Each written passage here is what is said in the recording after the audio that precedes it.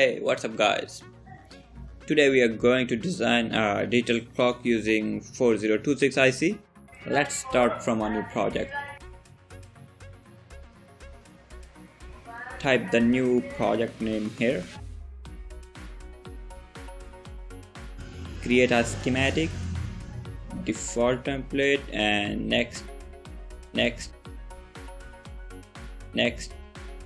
and finish it. Pick the required components from this P button. 555 timer,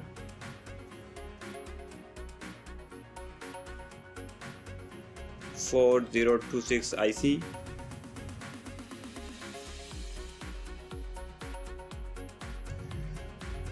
IC 7411. It's basically a 3-input AND gate. Just double click the item and it will be automatically added to the list here. Add a power source.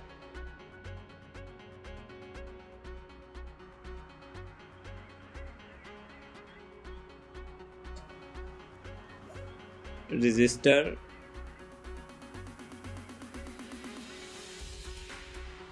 Capacitor.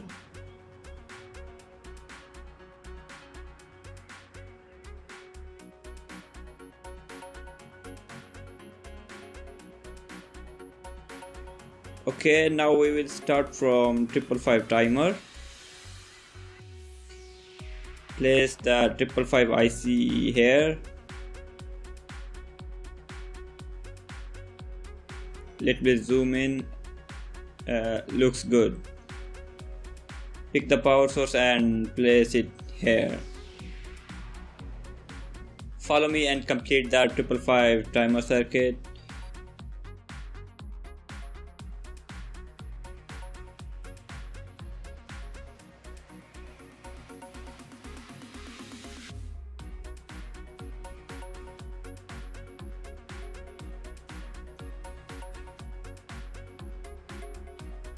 To test this circuit, just connect a LED to output.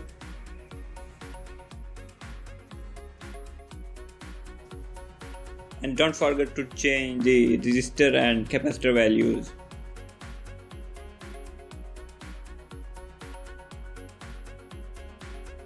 Now try to run this. And it works. Now remove the LED from here and we will proceed to complete our clock circuit.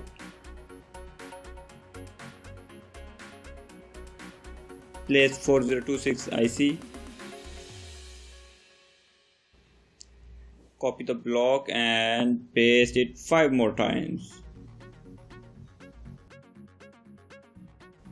Do the same for 7-segment common cathode display.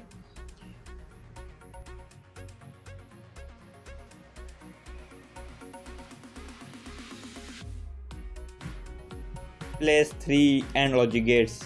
Before connecting the wires, we will take a look at datasheet of 4026 IC. IC 4026 is basically the decade counter IC. It will count from 0 to 9. The first pin is the clock pin, which should be connected to the output of 555 timer. Second pin is used to disable the clock and we don't want to disable it, so keep this pin to ground for each of the counter IC. Third one is to enable the display, so this pin must be high. If you connect this pin to ground, the IC will still count but it will not display on the 7 segments. And the fifth pin is the important pin in this project. Each time when the counter IC completes its cycle from 0 to 9, then this pin will go low for 1 clock cycle and then again high. This pin will be used to increment the hours and the minutes. Pin 6 to pin 13 are the output pins and you will not find the pin 8 and pin 16 in this simulation. But if you are planning to design this on hardware, then connect the pin 8 to the ground and apply 5 volt to pin 16. Pin 15 is used to manually reset the IC. Now come back to the simulation. And wow, through the magic, I have created this all circuit. This is the output of 555 timer, which is connected to the clock of this counter IC, and these are the output wires for 7-segment display. After every count cycle from 0 to 9, this pin 5 will generate a clock pulse which will increment count in the second counter IC, which is connected to this second display, this one. And how this AND gate is connected. Before getting into this, if you have not subscribed to my channel, please subscribe now and click the bell icon. So take a look at this table, which shows the on segments for each digit. To display the digit 0, all the LED segments are on except G. How we will force the counter IC to stop at 59? So there are two units, 5 and 9. 9 will automatically reset to 0, and we have to do some extra work to manually reset the 5 to 0. At the same time, E, F and G segments are on only in the number 6. So we will connect AND gate input to these three segments. As soon as second counter IC reaches to 6, AND gate output will go high and reset the IC. This is the output of AND gate, which will increment the minutes this counter IC and reset the second counter IC.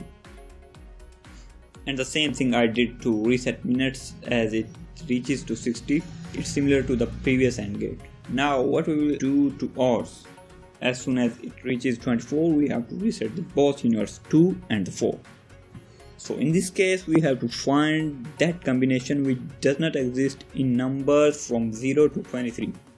First find the unique segment for 2.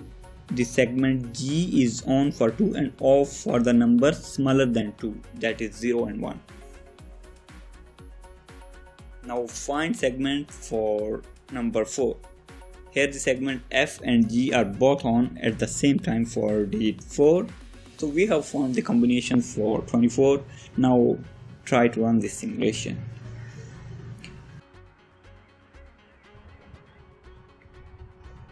Thank you for watching. Please like, share, comment and subscribe my channel. Don't forget to click the bell icon. See you guys in the next video. Thank you.